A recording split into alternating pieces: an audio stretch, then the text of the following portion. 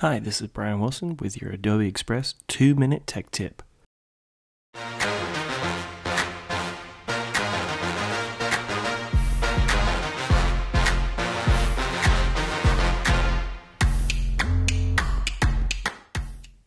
What we're going to do today is create a background graphic for any kind of document that you might be creating.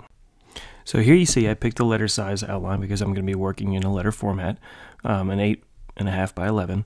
And then once I go ahead and pick a background graphic in the design elements or in the background elements.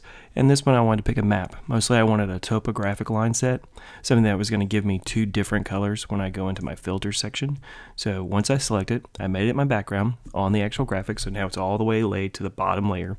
And you can see here I've gone into the effects and I began changing the different colors for the two set color scheme there. I wanted something that would be inside my branding colors, so if you want to, go ahead and pick your brand when you start.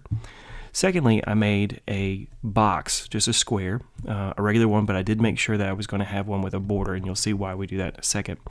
But with this one, I ended up picking it. It randomly picked it as orange, so I'm going to change my fill to white. And then what I'm going to do is I'm going to stretch it out, center it on the page, and make it the background.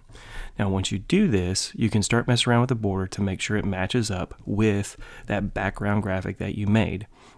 The idea being that you want a transition that's clean between your white space, that's going to be where you type on the document when you import this to whatever kind of document writer that you use.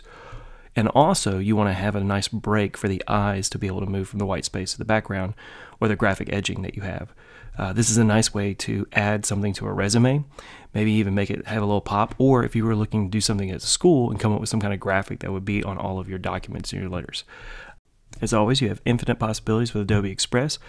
Choose your theming wisely, and I hope you enjoy building and creating on your own.